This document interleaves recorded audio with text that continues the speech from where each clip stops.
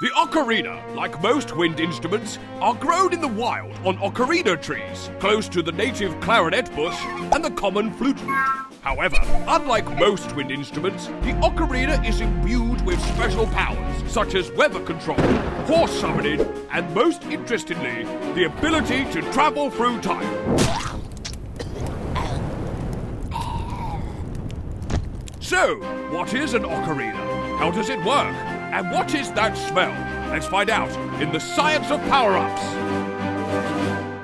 The ocarina actually originates from the distant future, but after a fortuitous gust of wind and the tiny paws of a curious rodent, the ocarina was propelled back in time to the distant past, to be first discovered by Duke Luke the Fluke, who was immediately killed by an agitated travel squirrel. The notes of the ocarina emit a unique type of sound wave that can pierce through the fabric of reality like a hot quantum knife through the space-time continuum of butter, thus creating a one-man, one-way wormhole through time. You could even use it to meet your great dinosaur. If you find yourself in the past, please resist all urges to murder your grandfather. I mean, look at him. He wouldn't hurt a fly. I'm gonna kill him! The specific chords must be played precisely. There's absolutely no room for milkshakes. I mean mistakes.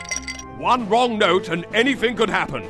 Like, your legs could fall off, or your head explodes, or your head transforms into a pair of legs, and then explodes. Stop!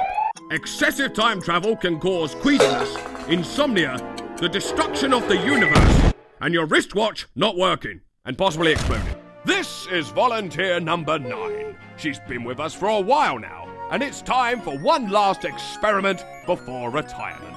Defeat Attila the Hun in the heart of battle. Good luck, number 9. We're all practically rooting you on. And away she goes, and let's check the history books, and, I'm disappointed in you, number 9.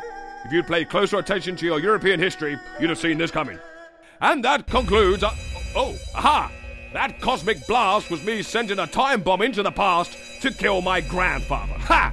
Time paradox, shime sharadox. The universe seems perfectly fine to me. And that concludes our study for now.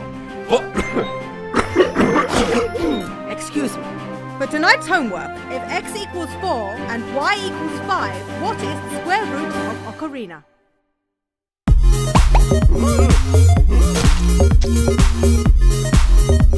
Thank you.